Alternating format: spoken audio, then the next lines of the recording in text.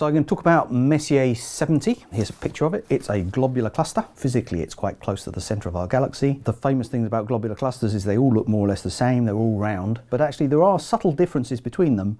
And in particular, what I wanted to talk about is that it's actually very, very centrally condensed. Although, you can see stars out of quite large radii, the density of stars close to the centre gets very high. In fact, we can see that a little better in this picture, which is a sort of a slight zoom in on the centre of the galaxy taken with the Hubble Space Telescope. And you can see really, every dot you can see here is a star, and they're incredibly closely packed in the middle. And some globular clusters are like this and some aren't. And this is a phenomenon called core collapse, that sometimes the centre of the cluster collapses, and it also has a really wonderful name. It's called the Gravothermal Catastrophe. When you think about clusters of stars, they behave very much like gas. You can think of the stars as the individual atoms kind of moving around, they're interacting with each other, they can transfer energy between each other, but there are some peculiarities, some differences between the way that we're used to gases behaving, and that's what leads to this gravothermal catastrophe. What's different is that the thing's kind of held together by the pull of gravity, and so we've actually got two bits of the energy of the stars to think about. There's the kinetic energy and there's the potential energy. And there's a simple relationship between them, which basically says that the potential energy is equal to minus twice the kinetic energy. This is a thing called the virial theorem. The way that it works, at least in a spherical system, this is an exact relationship as long as the thing's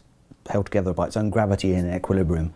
And you can see we can now figure out what the total energy of the system is. It's just going to be the sum of those two terms. So we've got the kinetic energy plus the potential energy, which is minus twice the kinetic energy. So when we add those two together, we end up with minus the kinetic energy. So the total energy is negative. That leads to a slightly weird effect. Suppose you had a cluster of stars and you put a little bit of extra energy into it by whatever mechanism.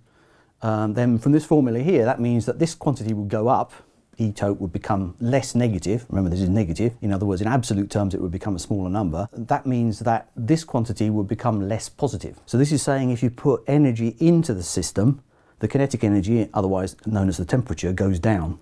And that's very different from what we're used to in everyday things with gases. If you heat something up, if you put energy into it, then you're used to its temperature going up. And that relationship between putting energy in and the change in temperature is a thing called heat capacity. It's basically how much energy you have to put in to get the temperature to go up by 1 degree. So what this is basically saying is that a self-gravitating system like this has a negative heat capacity. Now let's come back to our cluster and let's think of Messier 70 as kind of in two bits. We'll think about the central bit, which is definitely held together by its own gravity. So this is the bit where this virial theorem that we've derived absolutely applies and where we end up with this negative heat capacity. And then further out, you don't have to worry so much about the potential energy term. It's really mostly about the kinetic energy of the individual stars. In the outer part, you have a positive heat capacity. In other words, if you put energy in, then the kinetic energy, the temperature of the stars goes up. So let's think about for a moment if the temperature, the kinetic energy of the inner part just became a little bit higher.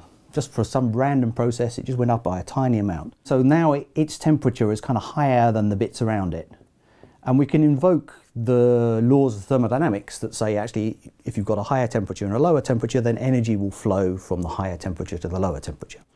So what will happen in that case is now this bit's got a little bit of a higher temperature, higher kinetic energy. That means that the interactions between the stars in this inner part and the outer part will lead to energy flowing from the inner part to the outer part. In other words, we take energy out of this inner part. But because of what we now know, if you take energy out of something, because of this negative heat capacity, taking the energy out makes the temperature go up. In other words, you extract the energy, which means that the kinetic energy, the temperature of those stars goes up. In the outer part, the opposite's the case because you have a normal heat capacity there. So now we're transferring energy into there, and the temperature of this outer part will also go up because that's got a normal heat capacity. You can see there's a real potential for disaster here because if the temperature in the center went up more than the temperature in the outskirts went up, it'll still have a higher temperature than its surroundings. So this process will continue.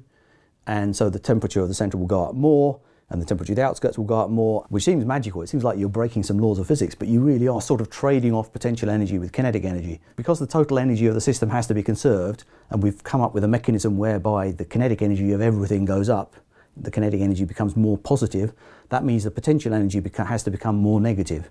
And the way potential energies become more negative is by things becoming more centrally concentrated. So the more centrally concentrated something is, the deeper the potential well is, the stronger the thing is gravitationally held together in the middle, the more negative potential energy it has because you'd have to put a lot of energy in to get the stars out. So the net effect of all that is this thing called the gravothermal catastrophe, that actually the whole thing just runs away, it just gets hotter and hotter and hotter and hotter, and the net effect of that is that the thing becomes more and more centrally concentrated. And it looks like Messier 70 is one of the clusters that has undergone this effect. It's hit this instability, this gravothermal catastrophe, which has caused its centre to collapse and its outer parts to expand. Roadmap for the astronomers. And what we're looking at here is just one piece of that roadmap. When they're zoomed in on the sky with their telescope, they might be thinking, am I looking at exactly the right place? They can use these roadmaps with all these landmark stars and big ones and shapes that they can recognise to find their way around space.